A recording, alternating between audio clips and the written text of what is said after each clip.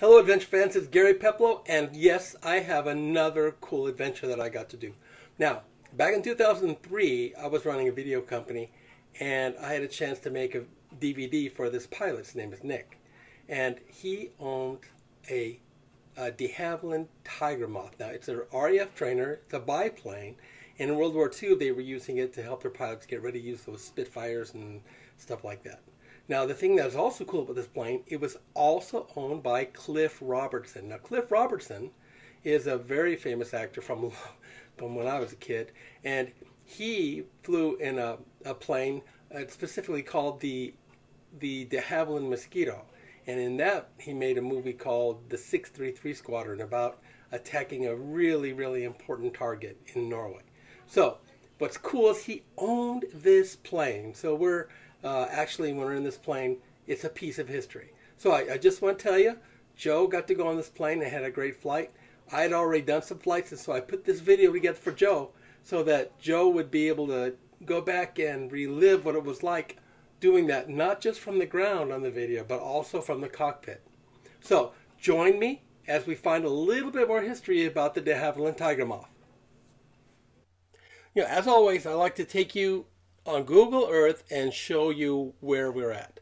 So if you look here, we're going to go to a place called Cable Airport, Upland.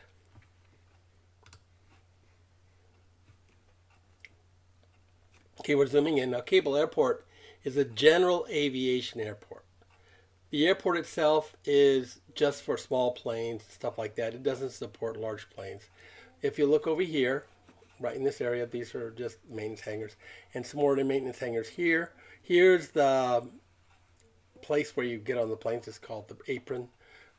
This is the runway if you look along here. So just letting you know, this is where the Tiger Moth is being housed at this time. So this is where we were. Now I want to back out a little bit. I want to come out here and show you the surrounding area. Now, when this video was done, it was a long time ago. So probably about 10 years ago even. So the area has changed and it doesn't look quite the same. But here are the hills that we fly through right here. Pretty cool. And then we come down through here in this built out area. And we fly all the way this way, and you can actually see over here parts of the 10 as we're flying over the 10. Just want to give a bird's eye view of where we're at. I want to give you a bird's eye view of where we're at so that you too can get an idea of where this is taking over. Boy, everything has changed since when I flew this mission. Well, it's a mission to me. I would really like to start here. This is going to be just a view of the plane. It's poetry. The plane is poetry now. It's a biplane, and it only has ailerons on the bottom wing. Okay, so it makes it a little bit slow to roll. I also like looking back at the curved horizontal and vertical stabilizer. It's really, really cool. Now, this plane was built originally in 1930s by a guy named DeHavilland. His name was Jeffrey DeHavilland. Now, this man is amazing. He came up with some of the most important designs during World War II, including the plane you're going to see later is called the Mosquito. Now, both these planes, almost all these planes that he built of this type were wood, and that made them light. In fact, they were fast. Now, the Tiger Moth was also used as not only training, but also in maritime use. So, excited? Oh, just a tiny bit. This is my husband, Joe. Joe, this is Nick. Nice to meet you. Hi, Nick. Nice to meet you. Got a good jacket there. Yeah, this is from my flying days. Yeah. Oh yeah, that's kind of reinforced the shoulders there. What's that? Actually, this is a Navy jacket. Extreme cold weather. Ah. Well, I was in the Air Force. Okay. And when I was in the Air Force, I was learning how to fly, which I got this. I was a member of the Aero Club when I was in the Air Force. Okay. Great. Yeah, they're much easier on maintenance. Yeah. The only problem with it was the batteries. They never last long enough. I know. I've got 2 batteries, so Yeah. kind of I got a 66 6-inch swing. Wow. And it runs, I got a .91 horsepower. Now we're going to take another small tour along the fuselage here. Now, when we get to here, you can see we have the cockpit. This cockpit is cherry. It's beautiful. And as we move into the front cockpit, which of course they mirror each other, you can actually see the gauges. You can see the fuel, you can see altimeter, you can see the compass, and it's all cherry. It's beautiful. So I guess you weren't available though. Yeah. And so I told him, it's your pre-birthday gift. Now you've got a deal going on, or am I? Good enough. Okay. That's all right. It's okay. You know, that's Don't just worry me all over.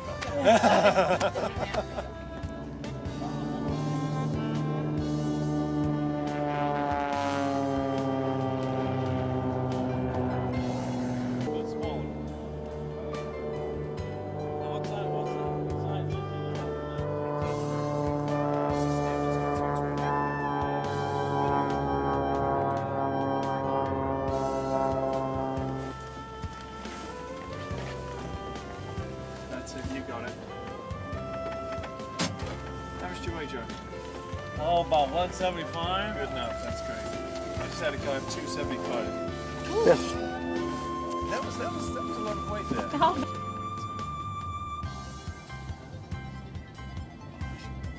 There we go. How's that feel? Pretty good? Yep. Lovely. Okay. So look.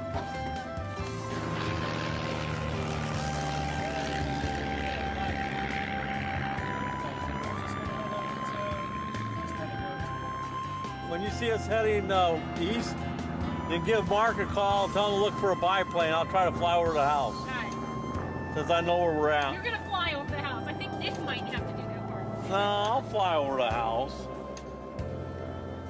Alrighty, you ready, Joe? I'm ready.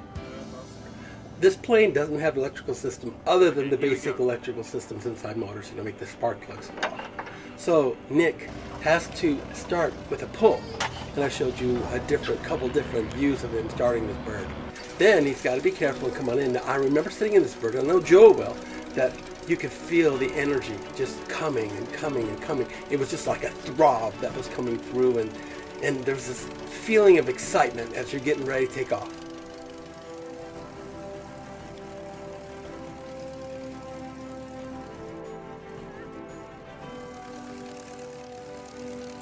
All right, now remember this is a tail dragger. Now that means that the tail is down and the nose is pointing up.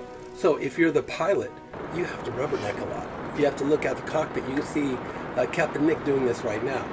But going down the runway and taxiing down, you're guided, you steer using the rear wheel. And you roll yourself up to where you can put yourself by the beginning of the runway, so that you're ready to take off when the tower gives you permission. Or in this situation, general aviation, sometimes it's just controlled by sight. So it's all up to the pilot, but we're taxiing along right now. This plane wants to fly. I mean, we were just barely rolling and all of a sudden it was in the air. And if you look down, you can see everything. You can see the airport, you can see the freeways, and as we kept getting higher and higher, everything got smaller and smaller, and the air was so clear and pure. It was just beautiful.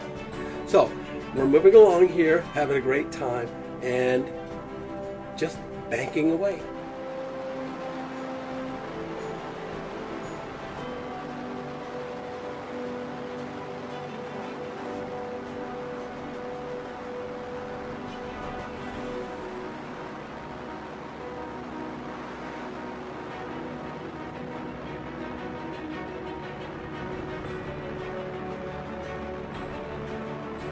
Tiger Moth was easy to build, it was made out of wood, it was cheap, and it was amazing. Okay, but even though it was a very easy plane to fly for most people, it was also had some quirks. Like, for example, there was a cable system that was used for the ailerons, and you really had to give it some, because of the way the plane worked like this, got these parachute kind of wings and stuff like that, you had to really put in some rudder control, and you had to just sort of, you know, manhandle a little bit more than the ones that were controlled in a different way. So this is a great plane, and if you couldn't fly this plane, let's just assign to everybody that you probably shouldn't be a pilot. But the people who are flying this plane, this is for the RAF of course, the people who are flying this plane, they loved it because they could feel it. It's, you know, just, I don't know, you just think about how you feel behind the wheel of your car when you're going just the right speed. That's how they felt about this bird. So I love this plane.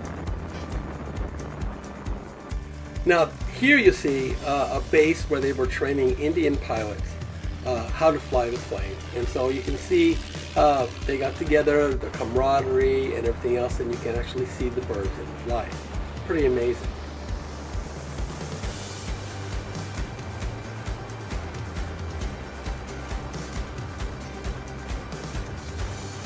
The really fun times was when Nick was sort of hill hopping, and you could see the shadow of the plane just bouncing up and down on the terrain. And I just thought this was so exciting because it felt, you could feel the speed, you could feel the energy, you could feel the excitement just going over those hills.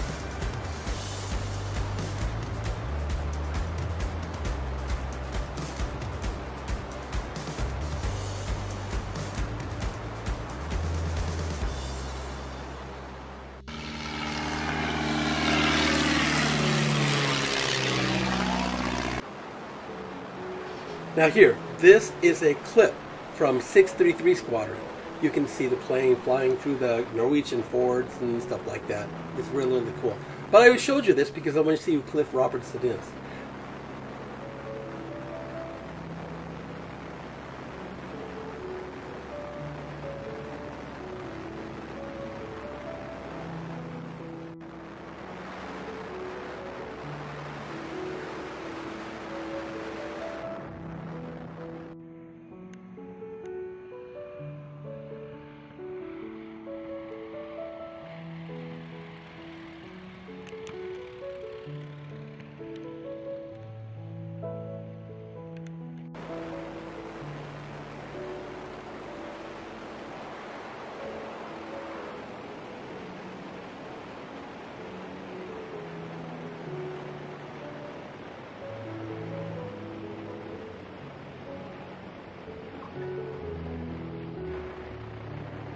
Well, thank you again for another adventure. Having a really good time. I want to say happy birthday to my brother-in-law Joe. I hope this helps you to remember your flight, because I thought it was amazing when I did it. And so the other thing I will let you know is that at the end of this video, it extends a little bit. Now, I know some of you guys are like me and just like to look at planes.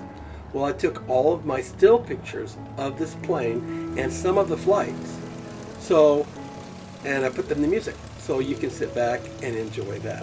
So it's only about 10 or 15 minutes long altogether, but I think you're going to enjoy it. Have a good time, and thank you for joining me on my amazing adventures.